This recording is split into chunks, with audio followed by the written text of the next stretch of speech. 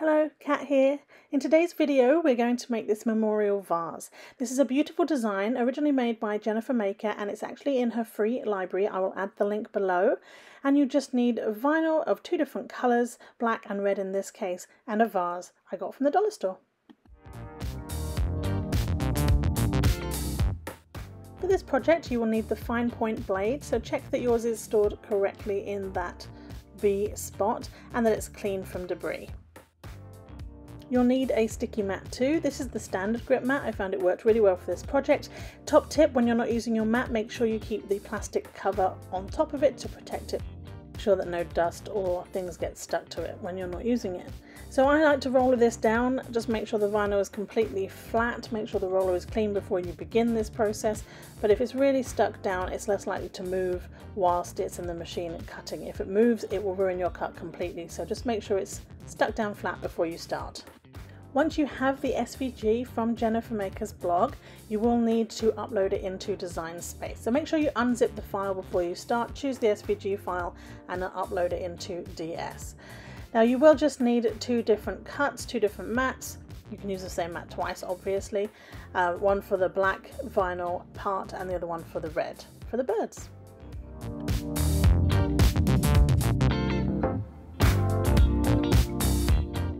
Once I remove this from the machine, you can see that the trees have cut really neatly. They're absolutely perfect, but the font didn't cut as clean as I would have liked. So I just removed that and I will show you up close what that looks like. It skipped some of the letters, it got some of them stuck completely, it just didn't cut them out. I find this happens quite a bit with any kind of scripty font, so if you are wanting something really clean with a vinyl, go for a more sort of bold font with less swirls and you might have a little bit more luck. It also depends on the type of vinyl that you use. So the Oracle 631 worked fine for the trees, but I found that I was chasing leaves. Sometimes the leaves were coming off in various places, and when I switched and recut the font, I did it in a Cricut permanent vinyl which cut absolutely perfectly, and I did obviously change the font as well. You can see me weeding out the bits I don't need here with my tool, but this was a really clean cut, so it really does depend. Cheap vinyl will never ever work for you, so buy decent vinyl and it will work every time. However, bargain tip for you, Cricut transfer tape. It is great, it is wonderful. You need the strong grip tape for glitter vinyl and things like that. But for most of my projects, I use normal contact paper that I can buy in a roll from Walmart or wherever, Home Hardware, contact paper. It lasts absolutely ages, you can reuse it, and it's really great if you want to use vinyl on card projects as well, because it doesn't pull up the cardstock, it doesn't ruin the cardstock or stick to it like contact paper, like Cricut transfer tape would, because it's strong. This isn't as strong, it's strong enough for the vinyl, but not too strong that it's going to ruin your project. This is the vase I got from the dollar store. It was $4. It's 9 inches tall and 3.75 inches across, and you can do this project with any size. This just worked for the size of this project, but again, in Design Space you could always resize it if you had a different size vase. I would suggest making sure that you have a completely flat vase, because trying to lay vinyl on anything that's not straight up and down going around would be definitely challenging. I started in the middle because actually this is what Jennifer Maker suggests in her instructions, and it actually worked really well. So once I stuck the middle tree down, I then tilted the vase, smoothed it down. You just want to make sure it's as flat as possible and that there's no air bubbles. So start from one end or the middle or whichever works for you.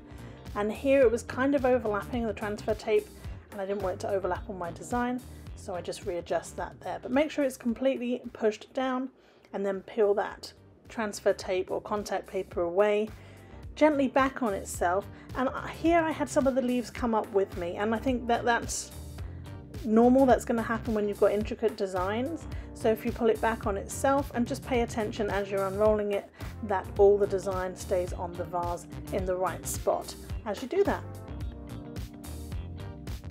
When it comes to putting the birds on the vase, you can really put them anywhere you like. You can have 2 together, 3 together, them on their own, spread them out, place them on the branches. It's completely up to you where they go on this design. There are little spots on there, and you can look at the pictures on Jennifer Maker's blog to see where she put hers, and you can look at my picture to see where I put mine. But it really is up to you. It's about your creativity, so put them wherever you fancy. You actually could also use a frosted glass spray on the inside of this vase, and that would create a really nice look once you put a battery powered tea light inside, and it would create a lantern rather than a vase. So there's an idea. You could put different trees on there or different birds, and even have it as a Christmas type vase. There's probably many different ways you could utilize this project or do something similar. When adding the quote, it's exactly the same process.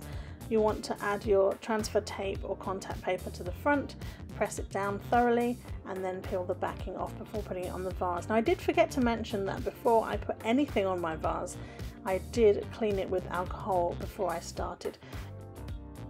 Any surface that you're going to put vinyl onto, you want to make sure it's completely clean before you begin.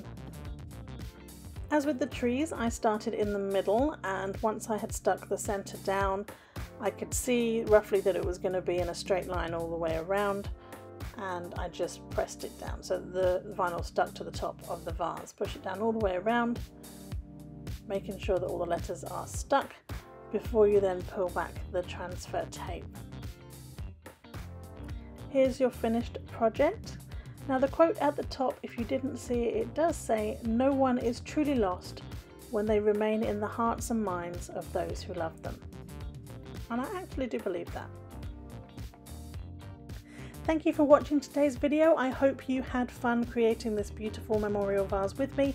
If you did, please give it a like and thumbs up, and remember to subscribe and hit that notification button so you don't miss my next crafty video. Thanks again, folks, and I will see you on the next one.